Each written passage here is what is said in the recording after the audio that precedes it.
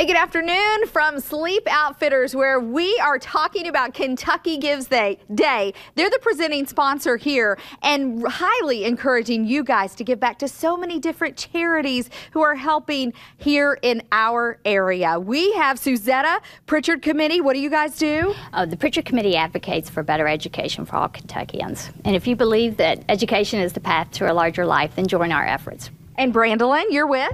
Opportunity for Work and Learning. We assist Central Kentuckians with barriers, overcome those barriers, and achieve self-sufficiency with independence and employment. And Nan Plummer with LexArts. LexArts is your United Arts Fund. When you invest in us, you help as many as 30 other arts organizations with programs all over Central Kentucky. So just 3 of so many different organizations who will benefit from you making that donation to Kentucky Gives. Things kicked off at midnight last night. You have until midnight tonight. Danielle Clore is with us.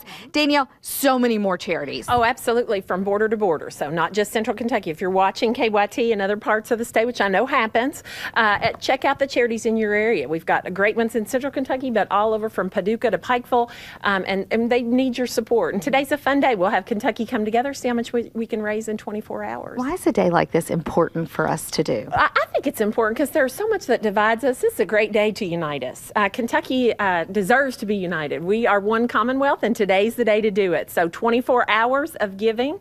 I don't know of any other way to spend your day than giving back to charity. So keep giving all day long. There are prizes. A lot of these organizations have matching gifts. You can double your dollars today. And Sleep Outfitters is giving too, presenting sponsor. This is a great way. You guys are always giving back to encourage others to do the same. Absolutely. We like to lead by example. We're part of the community here in Central Kentucky, and we want to continue that. And we found a great partner with kygives.org. Okay, so all you have to do, go to kygives.org and you can give to your favorite charity. We're going to be doing this until midnight tonight. I'm Deanne Stevens, out and about. Back to you guys.